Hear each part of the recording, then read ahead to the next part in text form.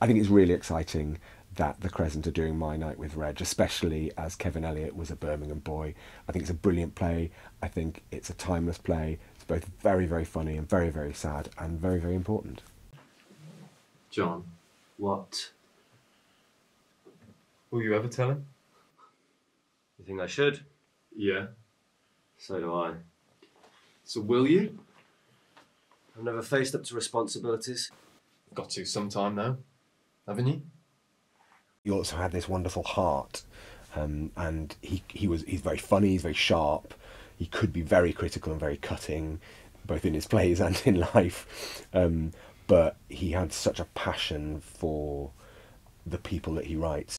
Has it ever crossed your mind that some people might find even me a little bit attractive? One or two have in the past, you know, Benny.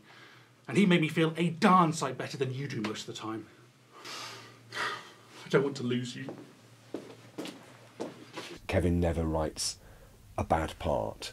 There are small parts and there are larger parts, but every part is, you know, every actor is rewarded for turning up that night with their moment or with their scene or with something that makes that character three-dimensional and gives them a kind of a dignity and an identity and a relationship with the audience.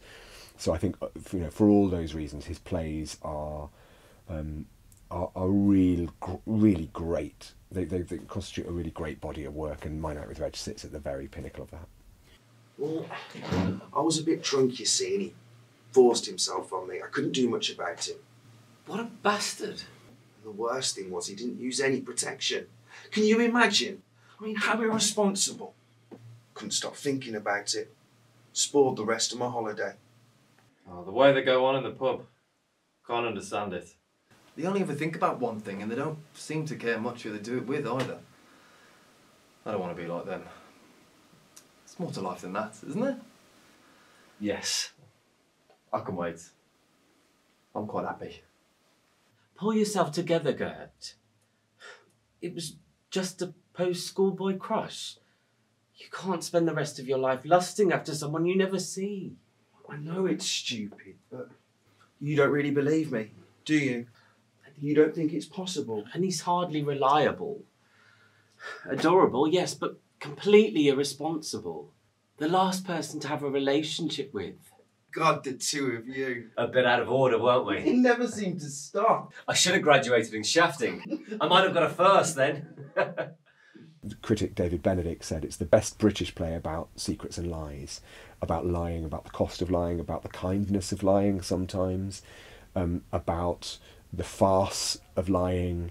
The whole thing is built on lies between friends, and so you know, which makes it a brilliantly timeless play.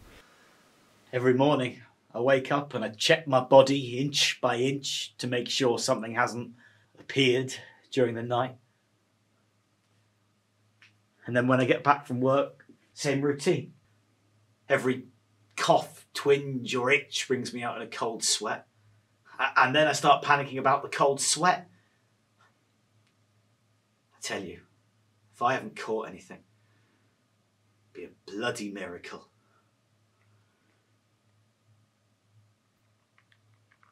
It may be that we have lived through, and many of us didn't, this terrible thing at this terrible time, at this specific moment in history, but the joy and the art and the stories that came out of that moment will live forever.